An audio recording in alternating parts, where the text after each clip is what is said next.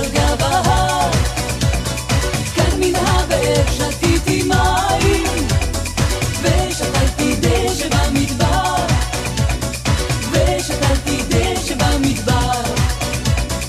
כאן נולדתי, כאן נולדו לי ילדיי, כאן בניתי את ביתי בשתי ידיי, כאן גם אתה איתי וכאן כוללת ידידיי, ואחרי שנים 2000 סופרים גדיי. Hey, I'm Roni Zemmelman. I'd like to say hello to Mizrachi and my family. The last couple days we've been in Sderot. A bunch of us from Mizrachi. We basically did all sorts of things to, number one, learn about what's going on in Sderot and to try to feel the pain and the suffering of a lot of the citizens and people who live there, and also to try to do something to help, such as we went to schools earlier this morning and we played games with the kids and gave out candy, and the kids love candy, so that really made them happy. I think they like the games too. I think that they like the games also, surprisingly, but the candy really, that sealed the deal. So that was, I mean, it was a good feeling. We also painted a bunker, Miklat, which we felt did something. So even if we don't know if it does, but like at least it gave us. We'd like to think so. We'd like to think that painting bunkers helped it to a certain extent. Some of us disagreed with the color choice, but you know, what can you do? And basically, we just tried to feel what was going on and tried to do something about what's going on in Sderot. ציפורים, חברים, למה אתה לא עושה? ציפורים, למעלה, למטה, למעלה, למטה, למטה. Hi Cleveland! I'm Avital Pesar. Currently I'm in Midrasha Iyud in Yerushalayim. I'm learning. I'm Deborah Frolich. I learn at Shahavim for Women in Yerushalayim also. And we are currently here for our Shana Be'aretz. Loving it. Right now we're in Kibbutz Sad, and it's a kibbutz right near Sderot. We just spent 2 days in Sderot, and we came to visit Yehudit Lichtenstein, who's a bat shirut here for the year, and we came to a mishpachton, which is a place where kids who have been taken away from their families, they live there, and we came to play with them and hang out with them. They took us on a little lovely tour through the cactuses, and we got to see, they process carrots here, they clean them and they make the carrots here, or they grow them. And they also have a milk factory, so we got to see the cows with their numbers. They wanted to show us everything. They were so happy they were here. They were like, come on, come on, come on, you guys. They were trying out their English. They're having a great time. Rabbi Unterberg, lifting weight? Yeah, my goal was not only to make a movie, but also have some exercise. Yeah! Is it on? Yes. Hi Rabbi Blau. Hi, Rabbi Blau. I want you to know what we Hi Rabbi Blau, we miss you so much. Dear Rabbi Blau. Hi, Rabbi Blau. We are now walking in Sderot. Hi, Rabbi. Life in Sderot is normal anywhere else. Normal falafel store, normal roads and houses, normal people. Actually, that's debatable. I don't know how normal this group is. Shalom! Shalom! Wait, עוד פעם. עוד פעם. שלום מזרחי. הוא איזה מזרחי? הבית ספר שלי באמריקה. איפה באמריקה? בקליבלנד. קליבלנד! קליבלנד. אני אצלכם על הפנים.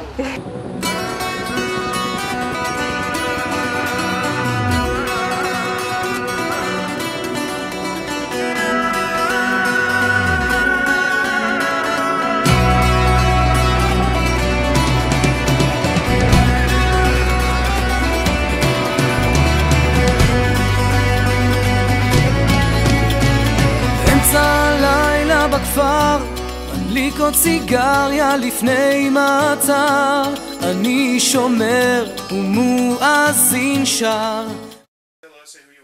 Hello Cleveland, I am Yaakov Hecht. 2 years ago I was a senior, 3 years ago I was a senior in Mizrachi School.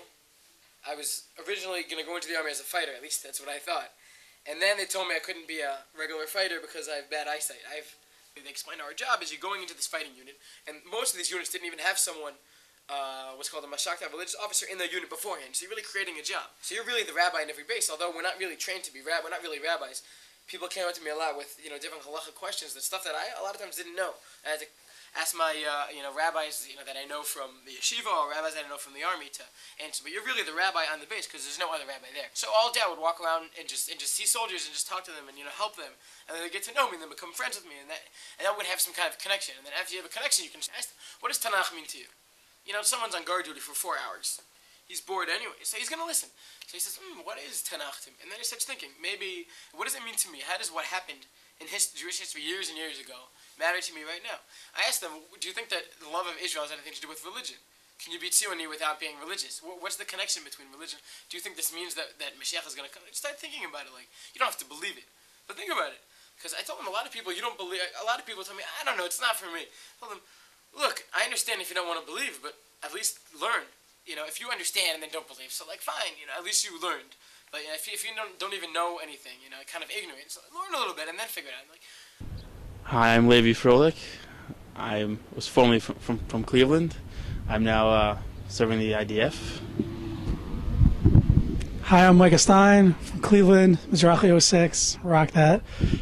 So we're on vacation this week, a much needed break after 4 months of training. The most surprising part of training in the Army was the mental aspect.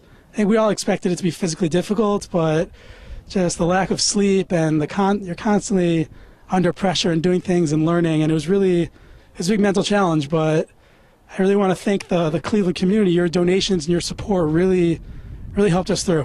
That was it was a great help. I think one of the greatest challenges for an American in the Army is especially because his family isn't here, and also with the whole culture and the Hebrew difficulties. However, the fact that both Micah and I went in together with a couple other Americans definitely helped us acclimate to the Army and to the whole made the whole experience much smoother. When I get out of the Army, I'm coming back to Cleveland, get to see my hometown, visit Mizrachi maybe. It's good to be back home, I'll tell you that. I hope so. When I finish the Army, so hopefully I will also go back to America, and then, God willing, work at Camp Stone, and then next year come back to learning Gush for another year.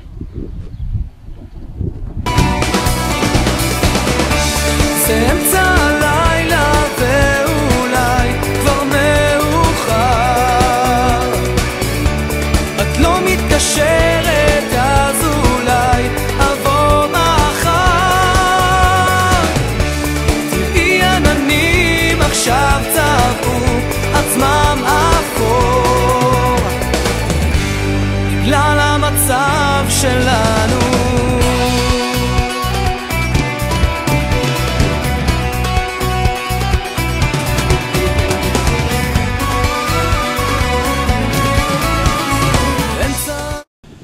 Shalom Cleveland, it's Raf Engelhardt talking to you here from Tel Arad, the Nachal Army Base. It's a beautiful Army base right in the middle of the desert.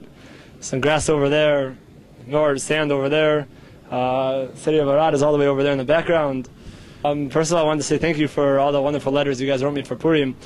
Really gave me kuchot, more energy, motivation. Really, it's nice to know there's an entire community out there behind you when you're coming and working for Am Yisrael. And I just want to say thank you, and if you can continue that, that'd be great. And also, tefillot are really a great thing. To have more kavanah when you say the Mishaberach for Chayalei Tzahal, that would also be greatly appreciated. Yeah, I mean, basically what you see, these two first buildings over here, is those are the classrooms that we have a lot of shirim in. Shirim on how to use the gun, fire a gun, clean the gun, everything of that sort. If you look a little bit behind that, you can see at least a little bit to the left over here, you see tents. That's where I sleep. Actually, the tent I sleep is covered by one of the buildings, but whatever, it's there. In the meantime, I hope you guys are enjoying yourselves there, and I hope to see you guys soon, here. I'll see you guys later. Bye. Shalom. Shalom, Cleveland. This is Renat and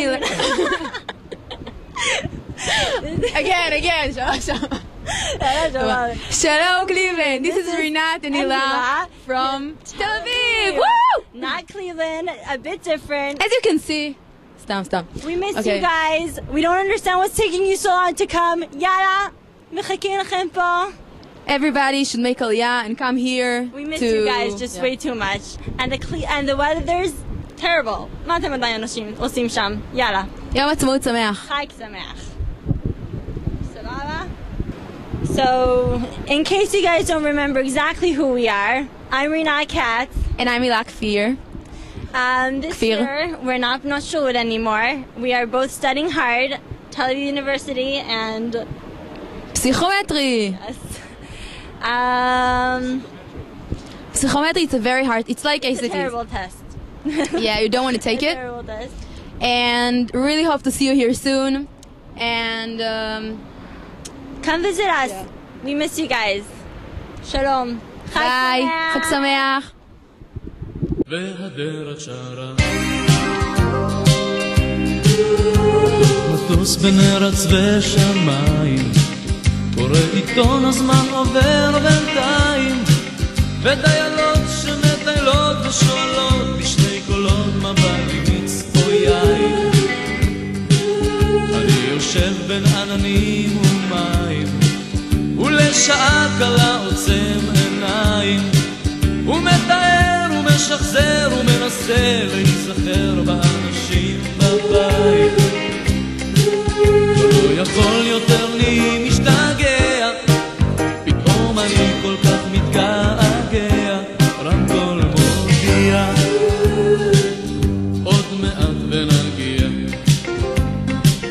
אני חוזר הביתה אני חוזר אליי אני חוזר הביתה ולשמש בעיניי תגיד שלום קליבלנד. שלום מה? שלום קליבלנד. אני חוזר הביתה והדרך שרה אני יושב בין ארץ ושם